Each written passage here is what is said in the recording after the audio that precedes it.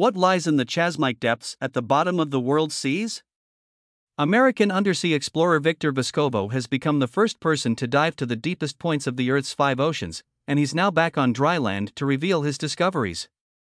At the very bottom, he found colorful rocky structures, weird critters, and the ever-pervasive mark of humankind, plastic. Until now, only 2 people have successfully made it to the bottom of Challenger Deep, the planet's deepest point at the southern end of the Mariana Trench.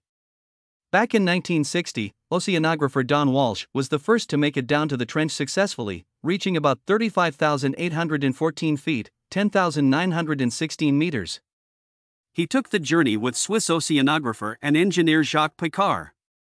Over 50 years later, Canadian explorer and filmmaker, writer and director of movies such as Avatar and the Titanic, James Cameron took the first solo dive and reached a depth of 35,787 feet, 10,908 meters.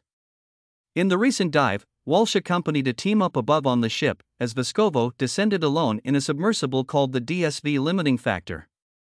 It took 3.5 to 4 hours to reach the record-breaking depth, a flat, beige basin covered with a thick layer of silt. From inside the submersible designed to withstand extreme pressures, he spent hours observing and documenting the quiet, dark alien world. "It was chilly, it was quiet, and it was so very peaceful," he told Live Science. "I was surrounded by enormous pressure, but I was safely cocooned in my technological bubble. The pressure at that depth is about 16,000 pounds per square inch, over 1,000 times more than the pressure at sea level." After Vescovo's record-breaking dive, other team members took 4 other subsequent dives to the trench. In the depths, during those 5 dives, they discovered red and yellow rocky outcrops that could be chemical deposits or bacterial mats, which are made by chemosynthetic microbes, meaning they can convert carbon-containing molecules into organic matter. They also observed a variety of critters. There were some small, translucent animals, gently moving about, Vescovo said.